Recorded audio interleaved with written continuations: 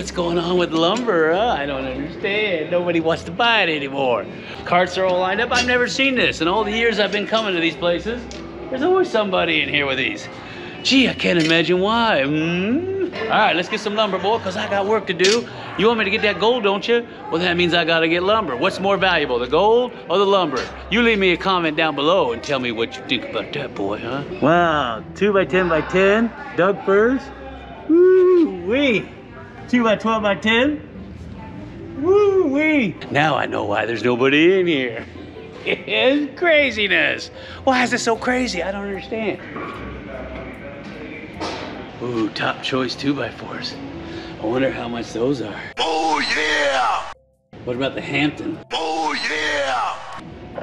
Okay, what about the little tiny pieces of wood you use for the fireplace? Oh yeah! Ooh, that looks like a good piece, huh? Yeah, that's kind of wood I'm looking for right there. Ooh, that's pricey. Of course, they don't want you to see the price tag. Look at that. I don't understand why our lumber price is so high. Why don't you leave me a comment down below and explain to me why that is, boy? What the hell is the world coming to? Ooh, there's a fortune right there. Look at that. This is what it takes to make one set. Ready? All this just to make one set. How do you like them beans, huh? All right, Sonny and Jim, the first thing we're gonna do is we're gonna build the sets to put down into the drift mine.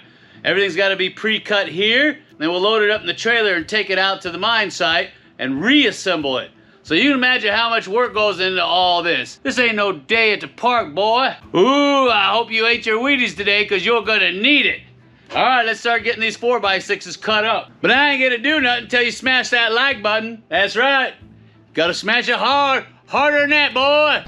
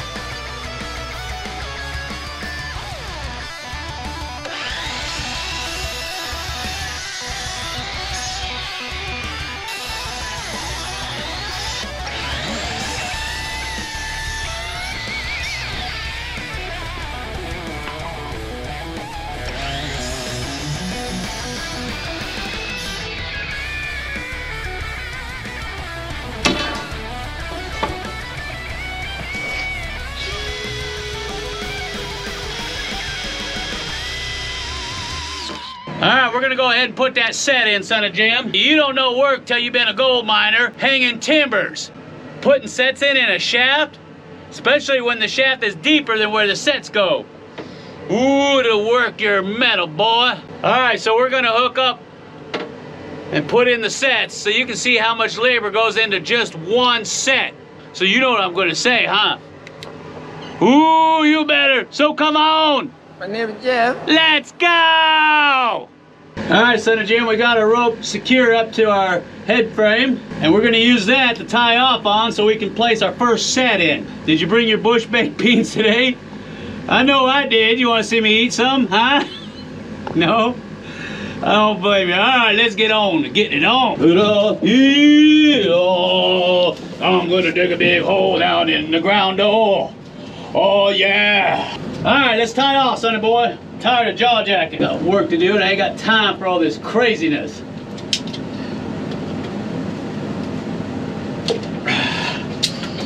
Ooh, feels good. All right, let's get these sets in because they're not gonna get themselves in. All right, here we go. Here we go, sonny boy. Oh, thank you. Why don't you just catch up on everything? All right, I got my bag of tools right here. There's the wall plate, another wall plate. Got my hanging bolts in. I just got to put my end plates in right there. Should be good to go. Got my end plates down there in the hoisting bucket. And I got my tools right there. All right. Who needs a gym, son of a... Nice thing about having a shaft sinking bucket or a skip is you can load all your tools and your lumber in there and drop it down in there to hold it for you while you're putting everything together. I got my end plates in there, and I got my collar braces in there, and I got some tools in there and whatnot. So yeah, I think we can get this thing put together today. I don't got the lagging in there yet because that takes up a lot of volume. All right, let's get this set put in. But before I do, you better smash that like button, son. Smash it hard. All right, let's get these guys out of here.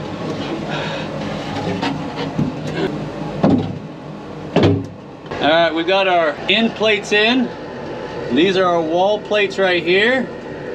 And then this is our hanging bolt, which is all thread. To keep the end plates in, because the wall plates have a tendency to drift out, we're gonna put screws in to hold it temporarily. And then once we get the collar braces in, those are the 4x4s that keep the sets apart, we're gonna put dowels, hardwood dowels, up into the lap joint and into the collar brace 4x4 itself.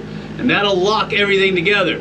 Then we tighten down on these hanging bolts, and that pulls the whole set up into the set underneath it and locks it all together. You'll see what I mean here in a minute. So right now, I'm gonna start putting in some temporary screws, hold it together, and then we'll go ahead and put the collar braces in. Sound like a plan to you, sonny boy? All right, this is our first lap joint right here. I'm gonna go ahead and put a temporary screw in him, and that one, and the two behind us. Now before I get started, I want to give a big shout out to TVR. Or is it TRV? I can't never remember the channel's name, but anyway, he's a good old boy, and he explores mines all the time, everywhere. And he just recently purchased a gold mine in California, and he opened it up.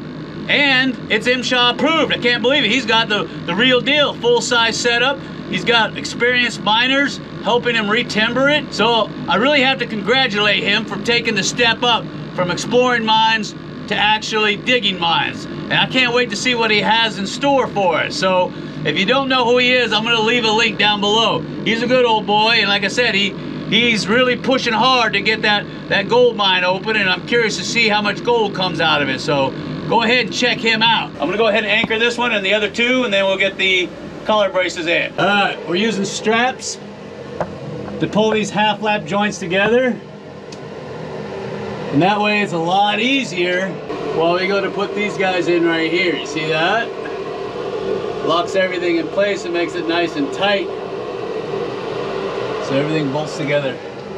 And I got a couple more I got to put in right here. And I'm going to show you how that's done. I said it once and I'll say it a million times. Who needs a gym? Just be a gold miner, son. One of the hardest jobs in the world. You don't believe me? Come on down here and give me a hand. Oh, I'll work you to the bone. You'll be looking like Slim by the end of the day. All right, first thing we're gonna do is loosen up these hanging bolts. Not too much, because I don't want to go for a ride. That way we drop our set just a little bit. And that gives us the room we need between this set and this set so we can get our collar brace in.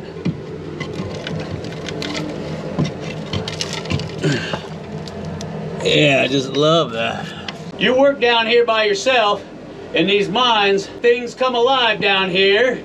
The ropes get wrapped around your legs and your feet and your hands. Your tools get all bound up when they weren't a minute ago.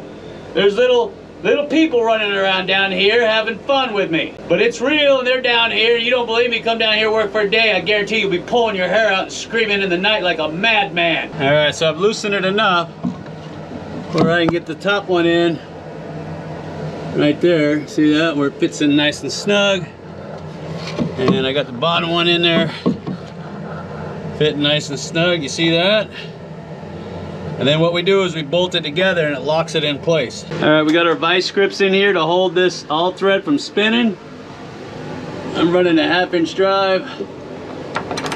Just tighten that marker down, nice and tight. This wood is new, so it's a little bit wet, and when it dries, it's gonna shrink. And when it does that, all these bolts are gonna get loose. So you have to go through and periodically tighten them up, because if not, you're gonna get a lot of slop in your joints and a lot of slop in your sets. And you don't want that. So just be mindful of that if you put one of these together yourself, because this wood is gonna dry out and shrink. All right, I went ahead and saved the last one. I figured we could put it in together. I loosened up my hanging bolt here so I'd have enough room to slide it in. Make sure that the pocket that it's gonna sit in is clean. I took my screw out because I don't need it anymore. Because remember, I'm gonna be drilling a hole from the bottom and putting a hardwood dowel in there that goes from this half lap joint all the way up into this guy right here. So we're gonna go ahead and slide him into position. Get him up there. Get him locked in. Then we go ahead and tighten up on the hanging bolt, and it'll lock this set together with this set right here. All right, we got the set in. See the collar braces? The joints look really good. Everything's tight. Look at that. Does that look good or what? All ready for the lagging. I got my lagging strips on the back. What we gotta do now is drill our holes for the dowels that go right up through here to lock it all together. So that's what we're gonna do next. And I like using 3/4 on my dowels, and it's gonna hold those collar braces in place. That way nothing's gonna move. So let's get these muckers in there. There we go. I like using wood glue. When I put my dowels in, it just helps lock everything together. So I'm gonna put a bunch of wood glue on this thing, pound that thing in there. I'm pounding it into next week, baby. Nice glue stick. Give me some of that glue stick, baby. And we're gonna pound him right into submission. Put it in that little hole right there. Yeah, baby. Yeah, that's what it should look like. I gotta do the other 3. And that marker's locked in tight. That way I know that this thing right here ain't going nowhere. And then I can hang my next set off right here, come down to here, and then we can start timbering this marker off right here as we're driving forward to get that AU. Hey, you guys wanna hear me do my opera man again? I gotta get it down in the hole and get some more. Oh yeah. Don't give up my day job. Is that what you're telling me? Stick to gold mining and leave the singing to the experts? What? Oh yeah, that looks real good. Oh, I better move that hammer so it don't land on my head. Give me a headache. All right, Son of Jim, you know what's next, right? That's right, we're gonna put the lagging in. Oh, that's all kinds of fun, let me tell you. So you know what I'm gonna say, huh? You gonna say it with me, huh? Come on, say it loud and proud. So come on. Let's go! All right, so I've got most of the lagging brought down. It's a ton of wood. Now remember those strips that I put on the back of the 4x6s? The wall plates and the end plates? Well, that's to hold the lagging in place. Oh yeah, look at all that lagging there, son of a boy. And I got the shaft sinking bucket filled up too. That's how we get this stuff down there. That's a lot of lumber. And of course, remember those plates I was telling you about? Those plates right there are gonna hold the lagging in place. See that? It's a cheap, easy way to put them in. What video wouldn't be complete without a can of bush baked beans. You want to see me eat some beans, boy? Ah, I know you do. Come on now. Where are you going? Oh, come back here. What flavor we got today? I got maple and cured bacon. Oh, maple and cured bacon. You gotta love that. Ah. Oh, so good. How could you not like bush baked beans? Come on. That's what miners and prospectors live on. Oh, that's good. All right, enough of this jaw jacking and bean eating. Let's get on to getting this lagging put in, because it's not going to put itself in. So you know what I'm going to say, huh? Ooh, you better. So come on, let's have some beans. No, let's get this lagging in. All right, so the lagging's going to sit on that strip. Let's see if I can do this with one hand. See how it sits on that strip? Keeps it in place. And that way we can just slide it over to where it needs to go. Just like that. See that? And then what you're gonna do is you're gonna backfill behind the lagging. You're gonna put rocks, dirt, wood, anything you can get back there to put pressure on this lagging. Because you don't want any space between this lagging and all that dirt. You want it to fit as tight as possible, so we're gonna cram wood or anything we can find back behind there. All right, I'm gonna set you over there on the shaft sinking bucket while I get this lagging put in.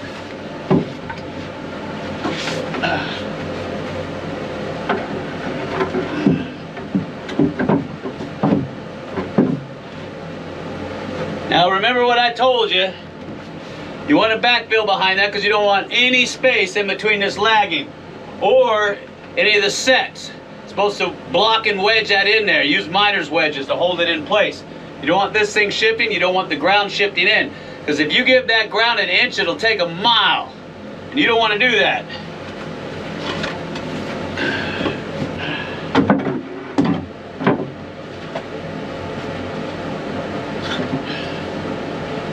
So I'm going to go ahead and block and backfill that, and then we'll do the rest of them. I'll show you what that looks like.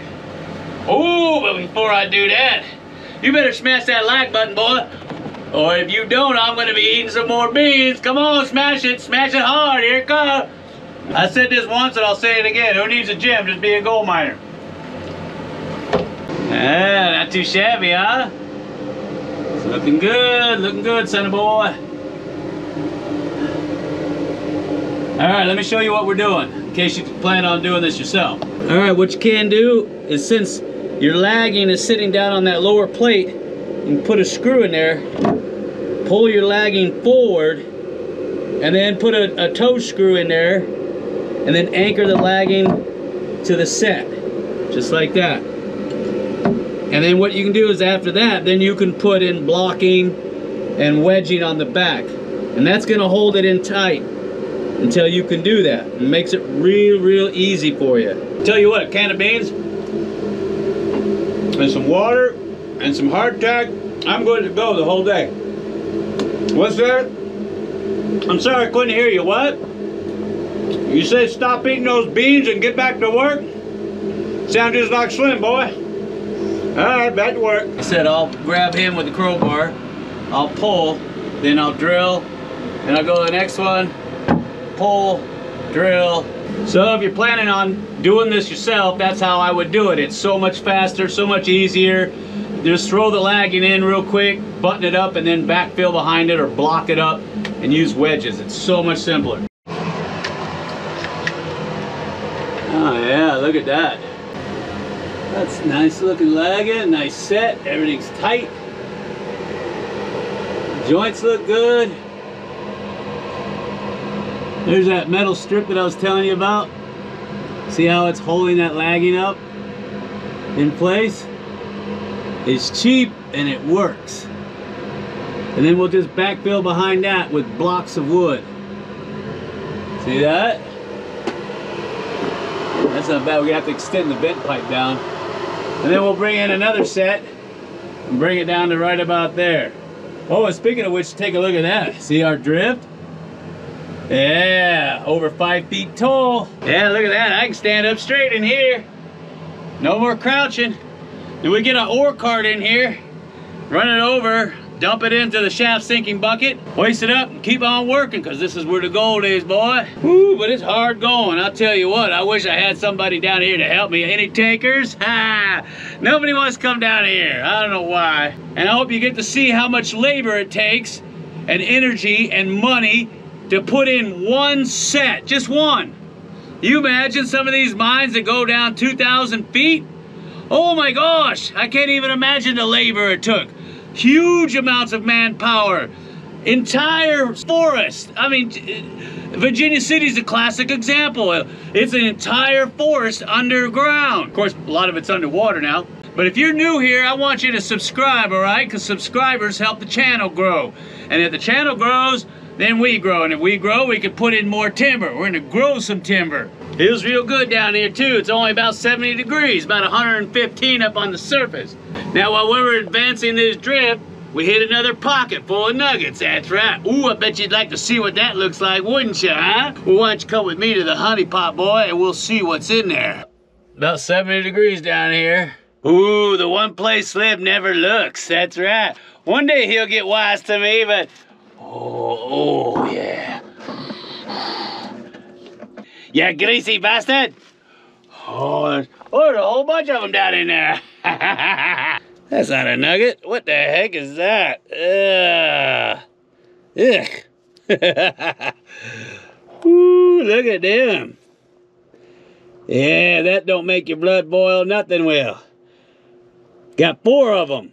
And I know there's more in there too. I don't know what this thing was. It's dark and it smells funny.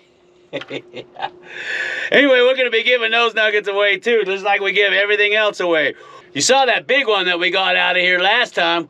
Oh, I can't tell you how much it weighed, but it was pretty darn big, sonny boy. Now, most of you already know that we give away all the gold that comes out of this drift mine to our premium patrons. But I'm sure there's a few newcomers here that don't know what the heck is going on. So for those people, I'm going to educate them and let them know. All right, now for those of you out there that don't know what's going on with this drift mine, allow me to educate you, son. All the gold that comes out of this gold mine goes directly to our premium patrons. It's our way of saying thank you for all their support over the years, because without them, this drift mine wouldn't exist. So we give all the gold nuggets away to them. Now, in order to get your hands on those gold nuggets, all you got to do is sign up as a premium patron. It's really simple and it's only 10 bucks. You can't beat it. And not only that, but it gives you access to books, t-shirts, 3-day gold excursions, the works. And you get to talk to me and Slim anytime you want. Ooh, at least with me, because Slim's always in the outhouse with a really bad case of mud butt. Now, this sounds like something you'd like to be a part of. All you got to do is look for the little icon at the end of the video that looks something like... Ooh, it looks like that. Hey, you greasy bastard. Just click on it, make a $10 pledge, and you're in like Flynn, son of Jim. All right, son of Jim, well, I'm going to get on out of here. Your day might be over, but mine's just getting started. I got a whole bunch of muck to get out of here. All this stuff's got to be cleaned up. And I got more nuggets to find for you. Oh, and as a bonus, I'm gonna put some bloopers on the end too, just for you, because a lot of you out there said you wanted to see some bloopers. So that's what we're gonna do. So until next time, this is Jeff Williams, and a big hole down in the middle of the earth filled with gold nuggets, that's who. Saying you wanna be a gold miner, but you're not sure what to do? Follow my simple steps, sonny boy, and you'll be getting that AU too. Take care, everybody. Oh, now you're talking. All right. Whenever you're putting sets in, remember that if you get the wood, if you get wood, take 4. It dries out. Take 6, and then as it dries out, take 7, because it'll split those dowels in a heartbeat. We yike. Come on, work with me here. They work really good. They're gonna hold those half laps together, and it's gonna hold those. All right, son of Jim, you know what's next. And all right, now those plates right there. Ooh, yeah, you wanna see me eat? And it's in there pretty good. All right, now for some. Take two.